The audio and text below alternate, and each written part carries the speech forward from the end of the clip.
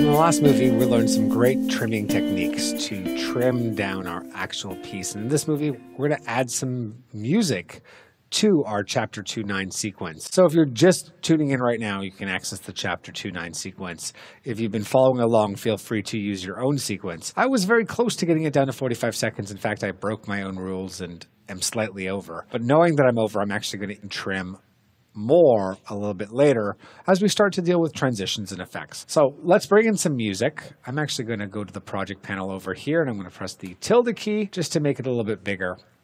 And I would like to create a new bin right away. So I'm going to click on the new bin icon down there on the lower right hand side and just type in the word audio. Since I want to bring in just an audio clip, I'm going to control double click the bin. And inside here, anywhere in a gray area, if you double click, I'm not too interested in listening to the audio right now, so that's why I didn't use the media browser. I'm going to head to the desktop. And on the desktop, I'm going to go to the Mettle projects and exercise files where we have an audio track folder. Your audio is going to be watermarked, just to let you know, while I'm going to use the full unwatermarked version just for demonstration purposes. We just don't have the rights to distribute this file. So I'm going to select it. I'm going to press open. So it gets right inside my bin. And for me to bring that in the source monitor, just select it and double click it. And we can see it here inside the source monitor ready to go. I'm just going to press the L key to play forward a bit.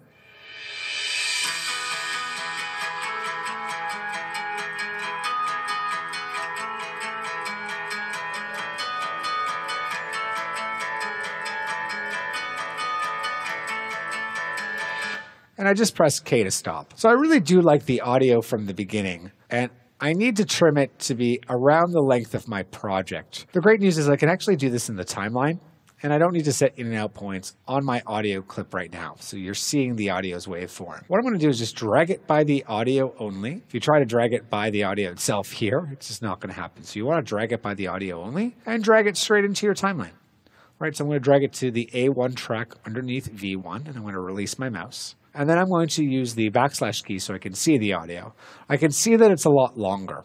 I want to make sure to position my playhead just after the last clip in the timeline. So an easy way to do that is just to shift click the playhead, just drag it to this position right here, that last clip, right, to snap to it. If I select the audio's endpoint, and I want to make sure to do that with the overwrite trim in this particular instance, I'm going to control click to get the red trim tool. I'm going to click to select that edit point. There's something called an extend edit.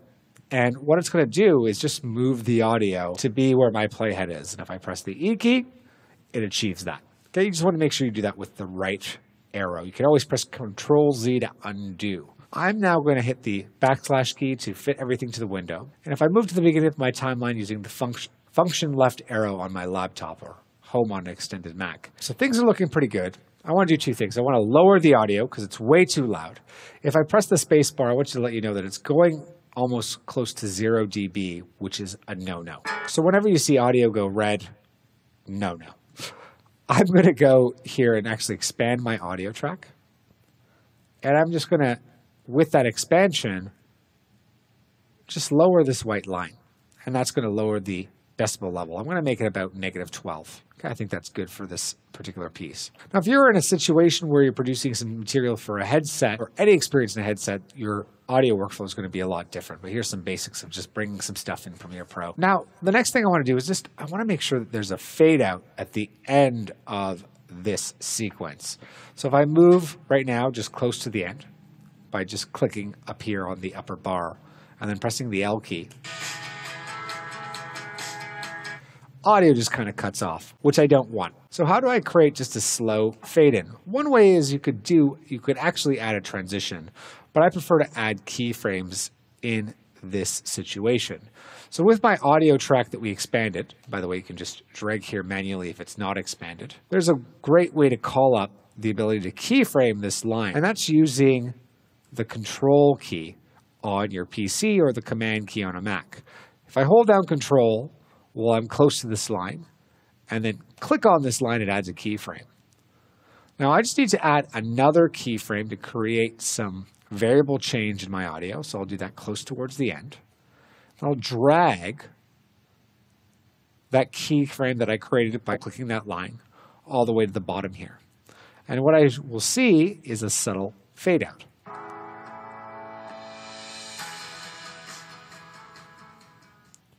and I have exactly what I want. So here we just learned some basics of audio, the fact of just bringing it into our project, bringing it to the source monitor, and being able to perform an extend edit to get it to the length of our sequence, followed by putting a fade out on that audio.